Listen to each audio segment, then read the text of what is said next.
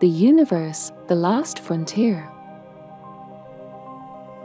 Billions of galaxies containing billions of stars. Like our own Milky Way galaxy.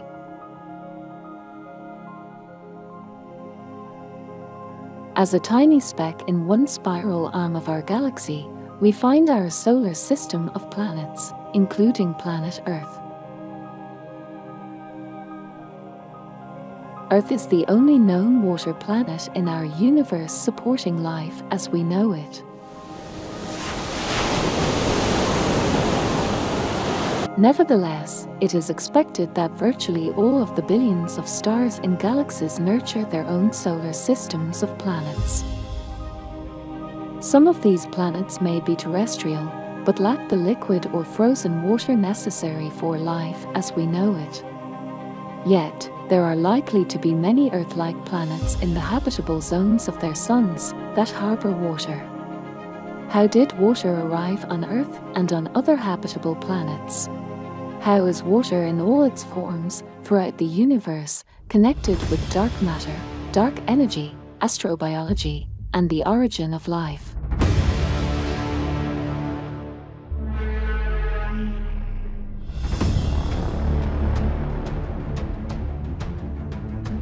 This film is based on Chapter 3 of the recent Springer book, Water in Biomechanical and Related Systems.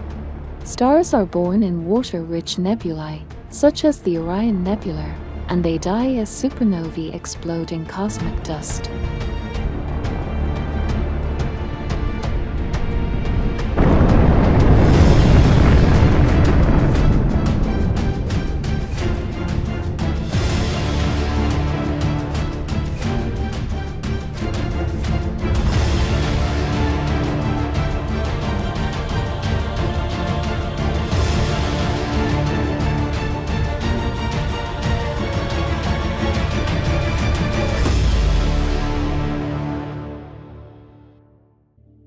Cosmic rays expel nanoclusters of water molecules from the amorphous ice that coats the cosmic dust nanoparticles.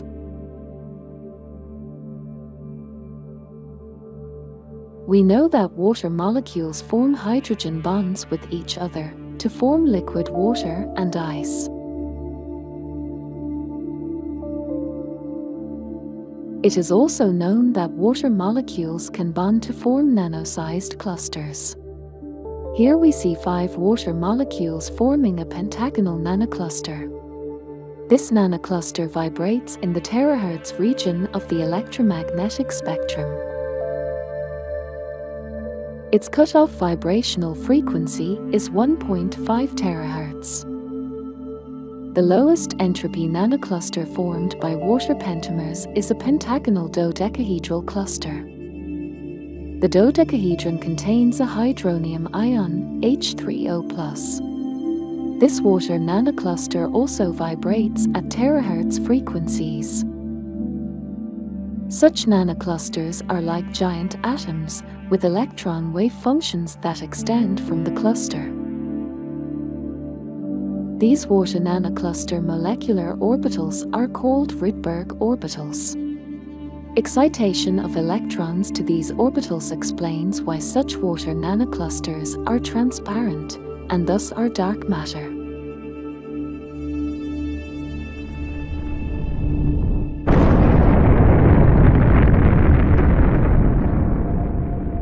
How do we explain dark energy, which is believed to cause the observed accelerating expansion of our universe after its Big Bang creation? Dark energy is usually associated with quantum fluctuations of the vacuum. However, quantum electrodynamics calculations yield a dark energy density that is much greater than the observed value by 10 raised to the power of 120. Cosmic water nanoclusters can absorb vibrationally, via the microscopic dynamical Casimir effect, the high-frequency virtual photons of zero-point energy vacuum fluctuations. Only vacuum fluctuations below the water nanocluster cutoff vibrational frequency are gravitationally active. The net pressure of the system is negative, consistent with dark energy. This leads to a simple formula for the dark energy density. Nu sub c is the cutoff vibrational frequency of the water nanocluster, h is Planck's constant, and c is the velocity of light in a vacuum. The calculated value of 1.7 terahertz for the dodecahedral water nanocluster produces the observed small dark energy density. How are cosmic water nanoclusters and their role in dark energy, described by the preceding equation, possibly related to the origin of life on planet Earth and other planets or moons? One popular theory is that ribonucleic acid, or RNA, a precursor to DNA, is the origin of all life. Like DNA, RNA is a polymer consisting of nucleotide sequences, which are composed of nitrogen-containing bases, sugar molecules, and phosphate groups. Cosmic water nanoclusters provide a catalytic pathway for the exchange of water molecules between these prebiotic substances. This leads to the polymerization of RNA, as shown here by the sequence of 4 nucleotide bases: guanine, adenine, uracil, and cytosine.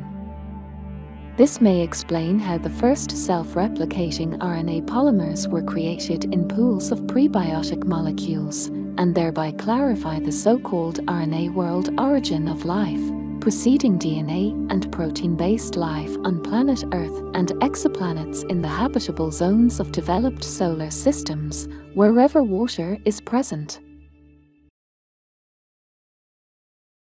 One of the largest and most distant reservoirs of water detected in the universe exists in a high-redshift quasar more than 12 billion light-years away.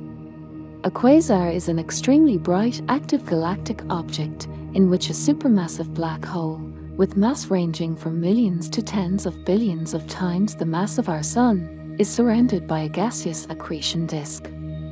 The quasar water vapor mass is at least 140 trillion times the mass of all the water in the oceans of planet Earth, and 100,000 times more massive than our Sun.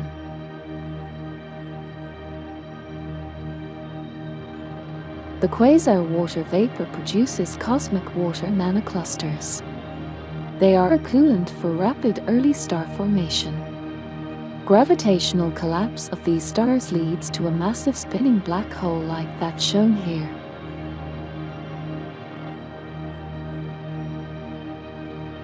The entangled, low-entropy water nanoclusters that helped create the stars that collapse to the black hole will be pulled into it by its gravitation. Inside, they constitute exotic matter with negative pressure that promotes wormhole formation.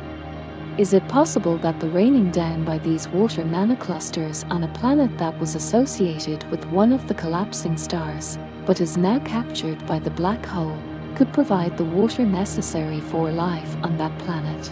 Perhaps even a water planet, such as those in the science fiction film Interstellar, where a team of scientists, attempting to save humanity from a dying Earth, travel through a wormhole and land on water and ice-covered planets near a black hole.